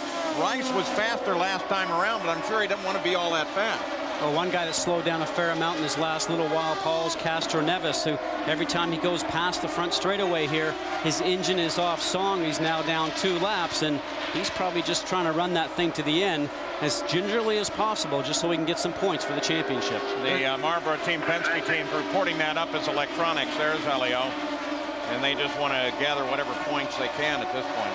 This was the team that we all thought was going to be the New York Yankees, with Helio Castroneves joining with Sam Hornish Jr., a 2-time IRL champion for 2004. What they didn't count on, though, was Andretti Green Racing, which I think arguably you could say not the Boston Red Sox, but maybe the Oakland Athletics or maybe one of those teams. But I asked I also asked Buddy Rice's team manager, Scott Remke, who they were in terms of a baseball analogy. So without question, we're the St. Louis Cardinals. Nobody gave us a chance, and look who's leading the division right now. Jerry?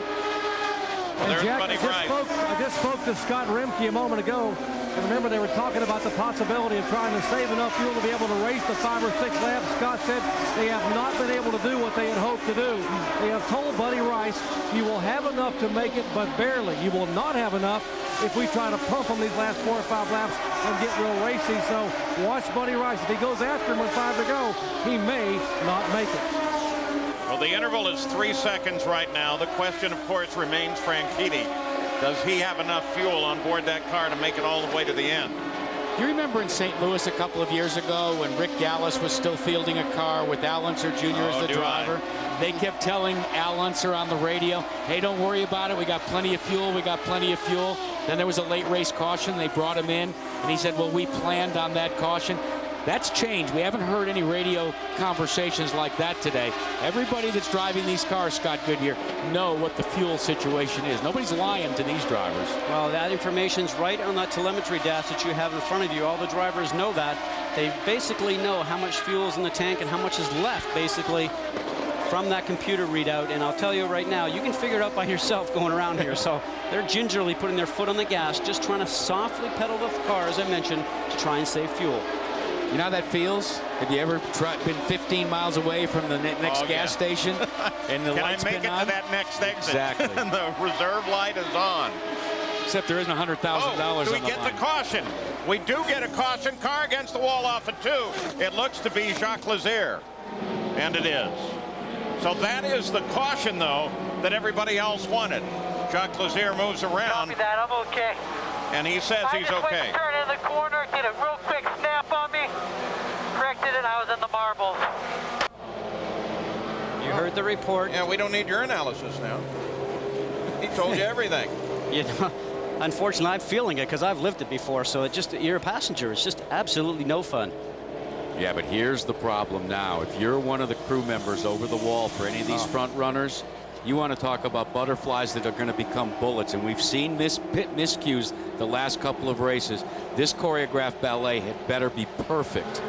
It's pressure time on pit road. Is anybody out here looking at that car, though, wondering how long will that cleanup take, and will I just keep my car out and run the chance? Well, that's why you have spotters up topside, Scott. Well, I got to tell you right now, if I was in the front group and you thought you just might make it and this yellow comes out, I'm staying out, fellas. I'm not coming in. I would definitely leave him out. We'll see who makes that decision. So far, only one team. There are the spotters up top. You can bet there's a lot of information going from there down into the pit area. Only one car has laid out for a pit stop, and that's the Delphi car of Scott Sharp. Yeah, but you don't want to show your hand yet. No. In fact, when you look, there's Ashley. Dario's dad. Franchitti, his dad. You look up and down the pit road, though, Jack and Scott. I mean, there are a lot of teams sitting casually with their backs to the track. That's all a pretense, though, isn't it, Jerry Punch? Exactly, and they do not want to see that yellow come out here in Dario Franchitti's pit. Dario could make it on fuel without the yellow. Now he'll have plenty of fuel, and they have opted not to pit. Now, what this really does, though, is help Buddy Rice, the guy who is chasing Dario Franchitti. Buddy Rice will now have enough fuel to do what he wants to do when the green comes back out, which means Franchitti could be a little bit in trouble because Rice feels the car is really coming to him. So this really helps Buddy Rice and hurts Dario Franchitti, who could make it anyway to the checkered flag. Let me take you back, fellas, to the Indianapolis 500. Do you remember a restart when Buddy Rice was about third in line? They dropped the green flag. He came up through the gearbox. I think the signal pits, there's guys that are still scared because he went so far down close to the signal pits that he actually, it was a brushback for one of the signal guys, and he made a pass that eventually paid off with the win for the Indianapolis 500. We're going to see the same thing here on a mile? Very difficult to actually get past the car in front. It's easy to catch up, but very difficult to pass. Now, don't forget, Dario Franchitti has the option of really choosing his line going into the turn. It's going to be one lap car between Dario Franchitti and Buddy Rice on the restart. Well, here's the indicator right now. They've just gone down the front stretch with the pits open. Into the pits, comes A.J. Foyt IV with a borrowed nose wing and Scott Sharp. We're going to have another close finish, fellas? Oh, I think so, maybe. Depends on your definition. Well, you know, because we become accustomed that if it's more than a second, you know, it's like, oh, wow, that wasn't very good, was it? Now, the guy that we have to also think about in this restart format is Hornish. We know how fast he is and how good he is on restarts. He's in third, Toyota powered. Will he be able to get anything done in the few laps that we're going to have remaining? Right now, 10 laps to go. The front of the field is all right together because of this caution. They all have plenty of fuel, or logically so, and they've turned it into a very short sprint race. You know who's the most popular driver out on the racetrack right now? Adrian Fernandez, a lap down, Sanders between first and second. There's the green and red car there, right between Dario Franchitti and Buddy Rice. I guarantee you right now, Buddy Rice's crew is lobbying hard for Adrian Fernandez to pull out of the way and give Rice a shot. Let's go down pit side to Jerry Punch. Thank you, Jack. Michael Andretti. It's again, it's Rahal Letterman and Andretti Green Racing. Can your guy hold him off? Dario's been awfully stout today. He's been doing a great job. The whole ARCA X side of the team's done a great job. I feel good that we have one car between us for the restarts, and you know, Dario seems to have the speed, so hopefully it'll be all right. You know, we were running lean there to save fuel. Now we don't have to, so we can just go for it. So Dario's the guy. He'll do it. And he's awfully hungry. He's very hungry. He wants this bad. Dario Franchitti wants this victory. He has 10 open wheel wins, only one though on an oval track, that coming at Rockingham, England in 2002. And his wife told me a moment ago, Ashley, he's overdue. She believes he will get this one here today. I'm thinking that there's a lot of talk going on within the Honda contingent, Fernandez being one of them. It would probably be to the advantage of the Hondas if he would let Rice around, because the next two cars in the line are the two Penske cars. The one doesn't matter because it's Elio and he's well off the pace, but the one that does is Sam Hornish. And if he could keep Hornish busy for just a few laps, it might help ensure a 1-2 finish for Honda. So in other words, it's let's make a deal, and there's no Monty Hall. Exactly. Maybe you can run down there, Jack. Well, guys, I just heard Buddy Rice's new best friend is going to be Adrian Fernandez. The folks at Fernandez camp say they will pull off on the restart and let Buddy Rice have a shot at it. Well, that makes good sense. And that'll come next time around as Dario Franchitti now takes control of the field. The Chevrolet Pace truck is off. We mentioned it starting the two teams, Rahal Letterman and Andretti Green Racing, and that's what this battle has come down to. You're already seeing it form up, guys. Fernandez is on the low side of the racetrack, leaving the high line to Buddy Rice. Well, Fernandez will try to move to the side and keep away. He does. Buddy Rice comes around, and the leaders are together. Fernandez keeps down and lets Hornish come through. So first, second, and third are right together. But that was a great restart for Franchitti.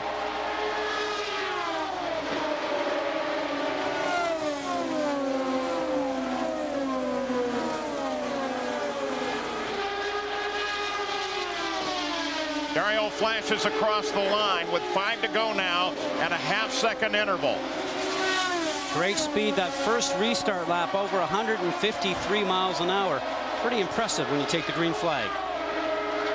And there you can see just how much separation and just the time between the restart and now that these two Honda cars have gotten on Sam Hornish Jr. This is going to be a Honda shootout, guys. Oh, yeah, they're just pulling away. Last time across the line, it was 1.7 seconds. Now in 2.5 seconds from the leader, Franchitti, back to third place, Hornish. But the finish is not yet decided, and Buddy Rice may have something to say about it.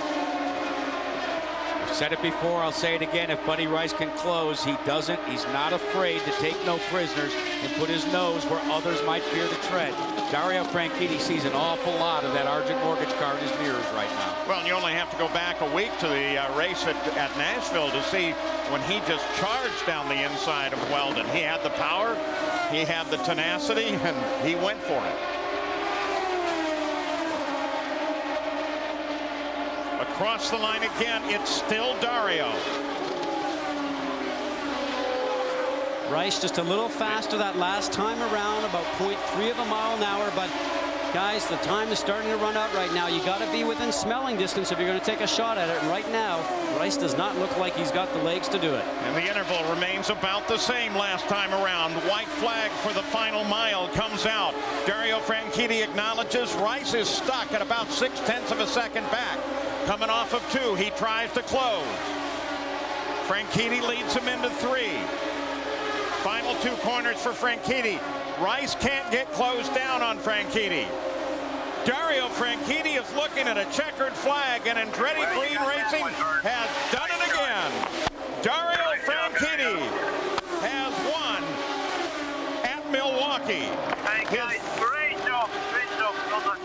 His first career win in the IRL, and Buddy Rice pulls up alongside, gives Dario a wave. That has got to be one very happy man as he takes the 6th win this season for Andretti Green Racing.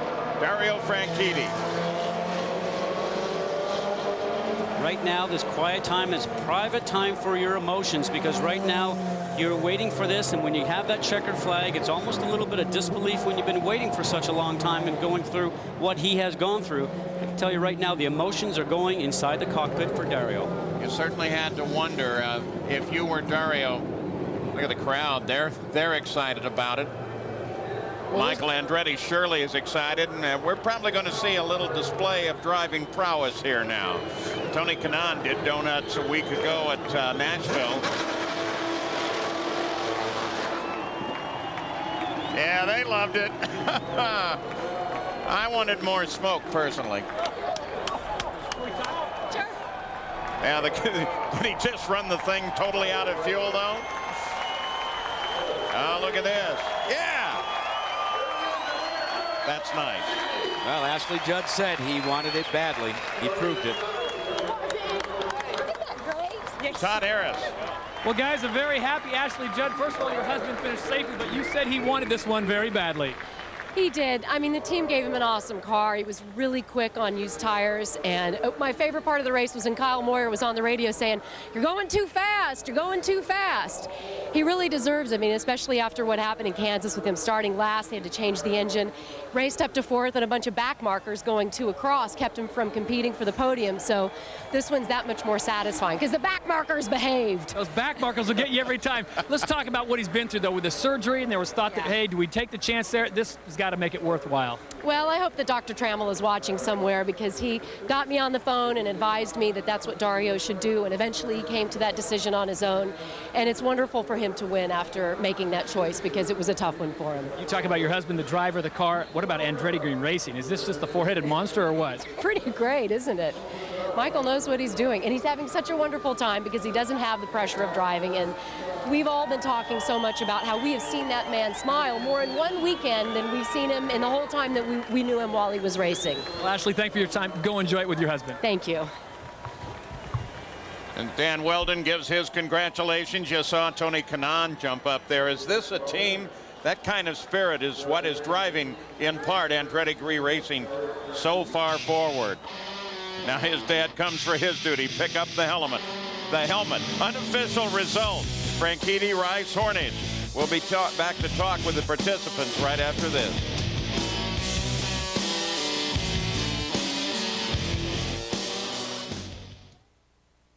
You can do it. We can help. And the celebration is ongoing here in Victory Lane as the AJ Foyt Indy 225 at the Milwaukee Mile is history, and Dario Franchitti has done it. And Dario, congratulations. It's been a long time coming, but I know this means a lot to you. This means a lot, especially at such a special track as the Milwaukee Mile. You know, we had the car to do the job today, and it just felt brilliant, you know, to come back, having a year out and to win this race. You know, a lot of people to thank, too many to thank on air, but this is pretty special. You had a yellow with 20 laps to go. Were you concerned? I know you could make it on fuel, but now that gave some fuel to Rice and those guys to run you down. Did you think you're going to have to hold him off in the final laps? I thought it was going to come down to handling more than fuel. I was definitely concerned. Buddy's been really quick all year, and he was certainly more of a concern than any of the other cars out there, particularly, you know, Hornish. I wasn't too worried about him, but it all worked out well. Almost a year ago, you had to make a very difficult decision, you and wife Ashley, about a very risky surgery, whether you walk away or come back. Did you make the right choice? Oh, absolutely. Absolutely. If Dr. Trammell's watching, thanks. You did a good job. Hey, congratulations on a great win here. Go celebrate. Thank you. Dario Franchitti in victory lane, the 6th win of 9 races for Andretti Green Racing. Let's check in with Todd Harris. All right, thanks, Doc Punch. Here with Buddy Rice. Buddy, you didn't win the battle, but the war is still on. You moved to 2nd in points overall, and that's got to be very important to you. Yeah, I mean, the whole key is here to make sure we gain points and keep marching forward. Now we're 2nd in points, and excellent finish here for our team. We've struggled every once in a while on the short ovals, and now we got a handle on it. We know how to make it last on the long runs, and we're going to keep going. We're looking forward to Michigan right now and the rest of the season. On that restart, Dario Franchitti just told Dr. Jerry Punch that you were the guy he was most worried about. He got a great restart. Did you feel like in those 6 laps you had a shot at getting him? We both struggled down in 1 and 2, and we're both very good in 3 and 4. If we would have flip-flopped, there might have been something there, but we were identical on that. And, you know, he had a good day all day, and we just, you know, kept staying right there. We just needed to stay green the whole rest of the way. Regardless of the fact, I guess, that he ran out of gas or whatever, they did, you know, their strategy worked out. If we would have stayed green, I think we would have caught him and maybe had a little bit of advantage when the tires were all hot. But that's the way it goes. They did a good job, and we're happy with where we're at. Scott Goodyear talked about the Milwaukee Mile being the great equalizer. It really kind of equalized the horsepower of everyone and made it even. It was a driver's course today. Would you agree? Yeah, definitely. And the teams that had the best setups ran up front, and we were fortunate enough to have one of those cars. And like I said, this is great for the championship. This is what we're here for. We're bringing that thing here. Buddy, congratulations. We'll see you in Michigan. Thank you. Paul, back up to you. Well, he's right about that. Makes for a very close fight. Dario Franchitti, when he is done with all of his celebrating and ceremony, you'll be able to chat with him. Just a few minutes after this broadcast goes off the air, log on to ESPN.com, keyword motorsports. And here's the points fight as it stands now. Well, Buddy Rice did on the track what Words did not do earlier. He got around Dan Weldon for 2nd place. Tony Kanaan still maintains a healthy lead. But as they go to the end of the season last year, about this point, Tony Kanaan was in the same place, and it ended up Scott Dixon took home the championship when it was over. So for Dario Franchitti, it's a victory and obviously a very happy team at the Milwaukee Mile. We'll be back with more.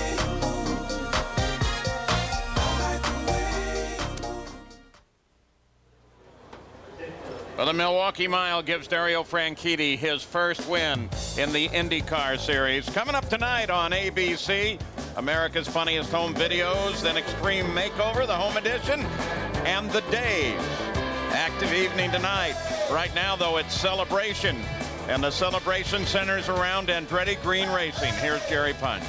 Thank you, Paul. Michael Andretti was a 5-time winner here at Milwaukee as a driver. And now, Michael, your first win as an owner. This place has been awfully good to you. I love Milwaukee. It's a great place, and it's nice to see that the team's picking up with the luck that I had here. But, you know, Dario drove an awesome race today, and the whole ARCA X team did a tremendous job actually all weekend. And I'm really happy for Tony to get some good points there for the championship in the Team 711 car, and Honda to keep their streak going of wins. So it was a big weekend for us. You and Kim Green and Kevin Savary, I mean, everyone knew this team would be formidable. I don't think even you would believe this team would be this dominant. 6 wins in 9 starts. Not really. You know, it's just amazing. It's been a dream year for us as a team, you know. But, you know, it's not by accident. We have a lot of good people on this team. We're all working together as one unit, and, you know, we're getting the results. And, you know, we have 3 different guys in victory lane. So that says something about the whole team as, in entirety.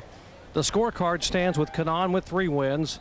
And Weldon with 2, and now Franchitti with 1, and at least 1 guy left to win as we head to Michigan. And he's coming. He's going to run strong in Michigan, too. I think he's going to be a real factor.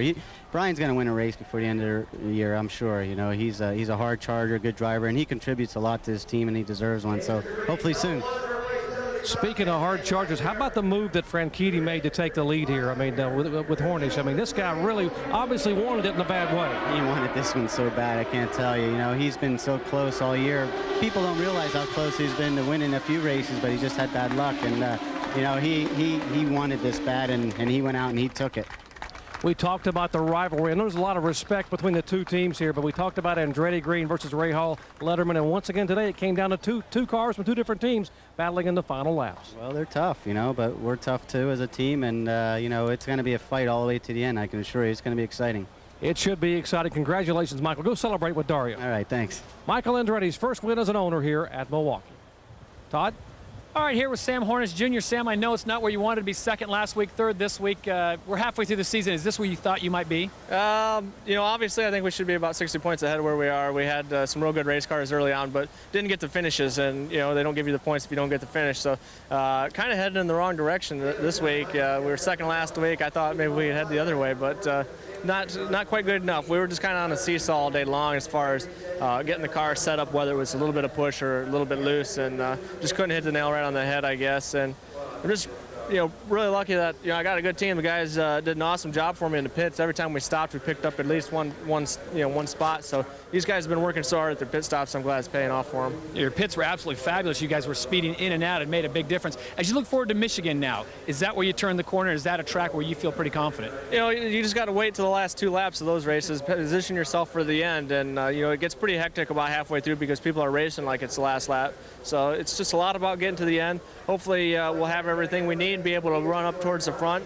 If not, we're just going to, you know, try to conserve fuel, stay out there, stay in the draft, and wait for the last couple laps. As Roger talked to you a little bit, as he's scratching his head, wondering what else you guys can do, because it seems like every track you go to, you make the right adjustments, and then you get there, and then some little snafu keeps you from checkered flag. Hey, I mean, you know, we're best in class right now. We're just working on being best in show. All right, congratulations. We'll see you next week. Thanks. Paul, back up to you. Yeah, next week, Sam Hornish and everybody at the Michigan 400 at Michigan Speedway. When we return, we'll take a look at this race just run, the 225 miles that gave Dario Franchitti his first victory in the IRL.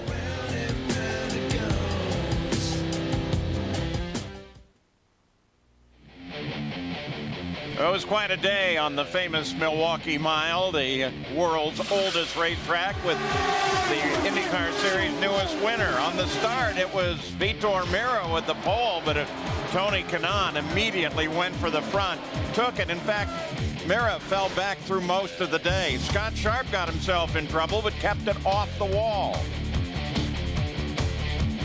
And then on the track, it was Dario Franchitti going around Helio Castroneves for the lead for the first time. And then Darren Manning caught the wall pretty hard coming off of 2. He's okay. Car's a mess. This was the key moment. 156 lap on the restart. Hornish has the lead. Franchitti takes it away, and he keeps it. And that gives him the checkered flag at the 225-mile mark, and a very happy wife and team. Andretti Green Racing has taken the win, followed somewhat predictably by Rahal Letterman Racing. Let's go down now as we take a look here at unofficial results. We'll go down to Jerry Punch. And points leader Tony Kanaan manages a 4th place finish. And Tony, sum up your day for us. Long day. The car was very difficult to drive. We struggled in the morning warm-up, and I think I didn't make the right decisions for the race. So it was a long day for me, but we hanged in there, and we still finished 4th. And but I'm happy. I'm very happy for Dario. It feels like a win. And you move out in the points, unfortunately, at the expense of your teammate Dan Weldon. Yeah, well, that's bad for Dan, but you know, that's racing. You know, he's a good driver. He has everything we have, and he's going to recover pretty quick. I'm sure he's going to be up there in Michigan. And I guess it's Brian Herta's turn in Michigan, like you said, Doctor. And, well, you know, you go to Michigan. That's where your first Indy-style win came, so you got to be excited about what could happen there next Sunday. Oh, yeah, I mean, I'm very excited. I love that place, and hopefully we can do well there. Hey, good luck to you next week. Thank you. Tony Kanaan, the points leader, finishes 4th today and heads to a place he loves to race at, Michigan International Speedway, next Sunday. And does so with still a fairly firm grip on that points lead. Here, the unofficial results, we just want to run the entire field through for you once again. 7 cars on the leader lap, with Ed Carpenter in the best finish of his career thus far, coming home in 11th place. But Dario Franchitti, of course, the key. He won the race today, and what was a pretty good race, Scott. You know, it was a lot better than I thought it was in the sense of driver conflict, because after coming away last weekend, I thought there was going to be a lot of drivers trying to take their frustrations out on each other, but Brian Barnhart touched on that in the meeting this morning. I think all the drivers listened to the chief steward. But Scott, make no mistake about it, it's boiling down to Andretti Green Racing and Newman Haas. And when you take a look at what's happening to some of the other teams we always thought were great, how about Panther Racing not doing too well? It's down, you know, it's down just strictly to those two teams, I think, in the battle for the championship. And I got to be honest with you, I think tempers are going to flare right down to the last race at Texas. Well, it's certainly going to make for a tight fight between those two teams, and you have to feel confident that Target, Chip Ganassi, and Penske are going to try to get in this fight before the season is over. There is still plenty of time for that. Well, today's 225-mile run on this Milwaukee Mile began with a battle of Titan teams, and it ended up that way as well. The points leader, Tony Kanaan, started with Mira on the pole, but Kanaan, as you saw, got around him. Rice and Weldon, they continued their battle. But this time, Weldon had to give way to Rice. Penske team, and they finished up in 3rd and 12th. Join ABC Sports a week from today for the Michigan Indy 400 at 3 o'clock, noon Pacific. Coming up next, ABC News, World News Tonight, Sunday, or your local news. ABC Sports is online at ESPN.com. Search ABC Sports. This has been a presentation of ABC Sports Championship Television.